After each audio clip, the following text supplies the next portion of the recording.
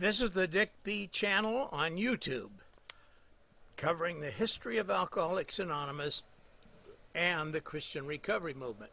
My name is Dick B, and I'm an active recovered member of the Fellowship of Alcoholics Anonymous. This is video 15 of the Dick B channel on YouTube. It is part of a series showing ways in which key Christian and Christian organizations active while AA co-founders Bill W. and Dr. Bob received their Christian upbringings influenced the AA Fellowship founded in 1935. This video deals with the impact on Dr. Bob's Christian upbringing made by one of the great Christian evangelists, F.B. Meyer. We emphasize three topics. 1. Remarks on the Christian roots of AA by Dr. Bob. 2. Comments by Bill W. and others on prayer and medication, called Quiet Time in early AA. 3. The important historical quiet time contributions of evangelist F.B. Meyer. The remarks of pioneer AAs relevant to the Christian roots of AA. Dr. Bob said, "I had refreshed my memory of the good book, and I had had excellent training in that as a youngster. The AA General Service Conference approved book, Dr. Bob and the Good Old Timers, states on page 71, for the next 3 months after Bill met Bob in May of 1935 and moved into the home of Dr. Bob and his wife Ann, that's Bill W., lived with these two wonderful people. Bill said, I shall always believe they gave me more than I ever brought them. Each morning there was a devotion," he recalled, after a long silence in which they awaited inspiration and guidance, and would read from the Bible. As his words were summarized by A.D. Lament of the Youngstown, Ohio Vindicator, Dr. Bob said in a talk he gave in Youngstown, Ohio, "Members of Alcoholics Anonymous begin the day with a prayer for strength and a short period of Bible reading." Quiet time and the biblical roots and their vital role in early AA. In discussing the interesting implications of Frank Amos's February 1938 report to John D. Rockefeller Jr. about the Akron AA program at that time, Dr. Bob and the Good Old Timers states on page 136, morning devotion and quiet time were musts. Concerning quiet time, Dr. Bob and the Good Old Timers states further on page 150, morning quiet time continued to be an important part of the recovery program in 1938 to 1939, as did the spiritual reading from which the early AA's members derived a good deal of their inspiration. Psalm 5:3 states, my voice shalt thou hear in the morning, O Lord. In the morning will I direct my prayer unto thee, and will look up. Dr. Bob and the Good Old Timers quotes Bill W. on page 178 as follows. They, that's Wally and Annabelle G., and 4 alcoholics staying with them, would start out in the morning reading from the upper room and say the prayers. I always sort of felt that something was lost from AA when we stopped emphasizing the morning meditation. Dr. Bob and the Good Old Timers describes Dr. Bob's own morning devotion on page 314. Prayer, of course, was an important part of Dr. Bob's faith.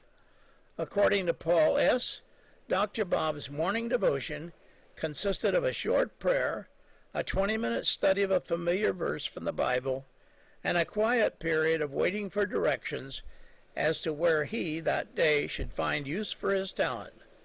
Having heard, he would religiously go about his Father's business, as he put it. Henrietta D., the wife of AA number 3, Bill D., wrote the following in a letter to Bill Wilson.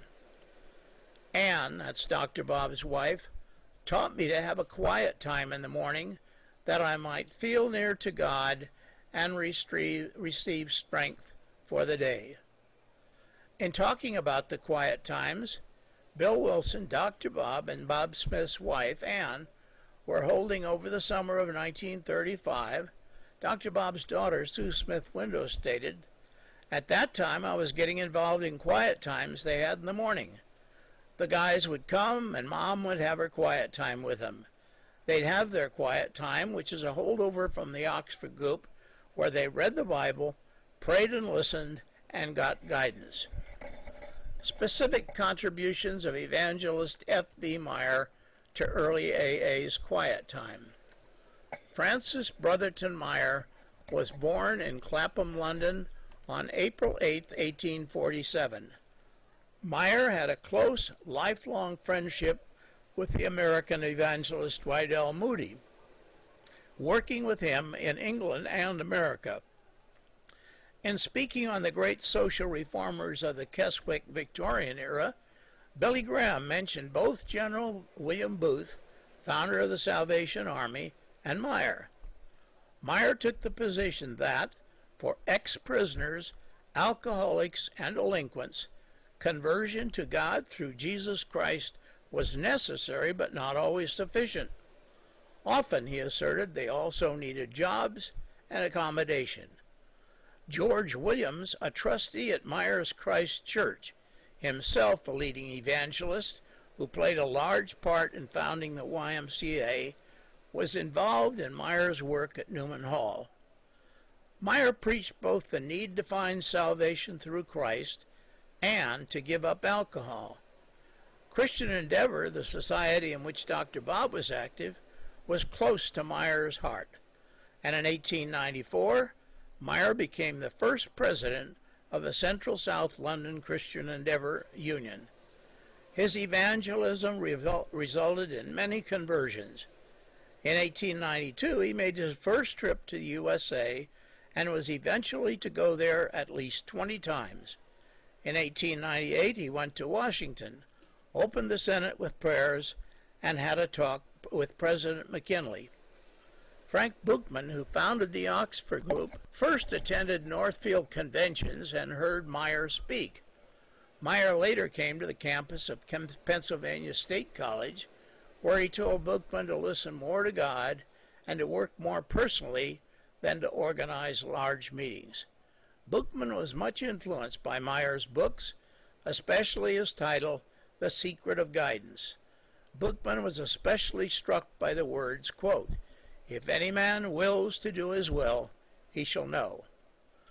I published my book, Good Morning, Quiet Time, Morning Watch, Meditation, and Early AA in 1998 in order to give the recovery community an authentic view of the origins, practices, and viewpoints of what early AAs called quiet time.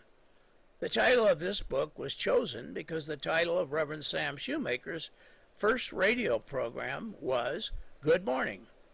There, Shoemaker told his listeners how he has set aside the first portion of his day for time with God. With his family, he reached for his Bible. He read a chapter or two. Then they got quiet and spent some time in prayer. In quietness, he said, they prayed for the people, the causes, the immediate problems of the day, and asked God to direct them. He suggested that if his listeners began the day that way, they would have a good morning, a good afternoon, a good evening, and a good life.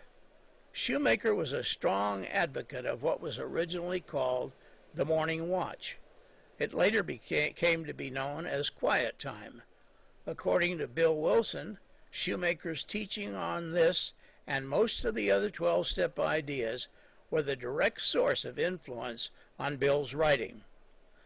Actually, in Dr. Bob's Christian Endeavor Society, the meditation practice was called Quiet Hour. In the YMCA, it was known as the Morning Watch. In the Oxford group, it became known as Quiet Time. And as Bill Wilson spoke of it in his big book, as prayer and meditation.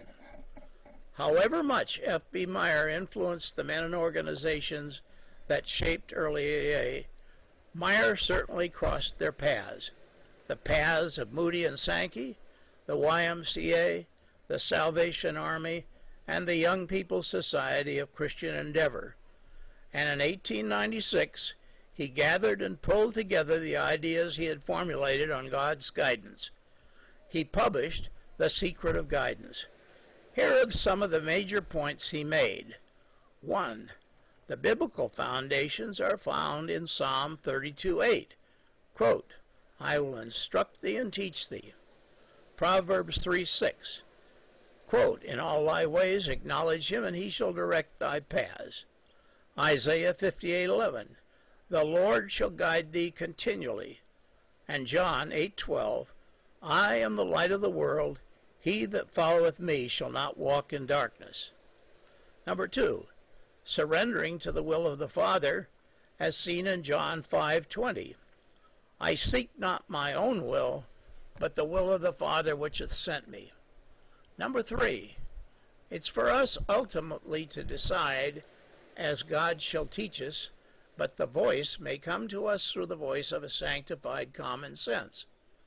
Number 4. We must be much in prayer for guidance. James 1 says, quote, if any of you lack wisdom, let him ask of God, that giveth to all men liberally, and upbraideth not. Meyer presented in one short chapter many ideas you can find in the ideas and even the language of AA's big book on asking for direction. Video 15 has focused on how the idea of looking to God for guidance came to AA founders from some Christian evangelist heavyweights.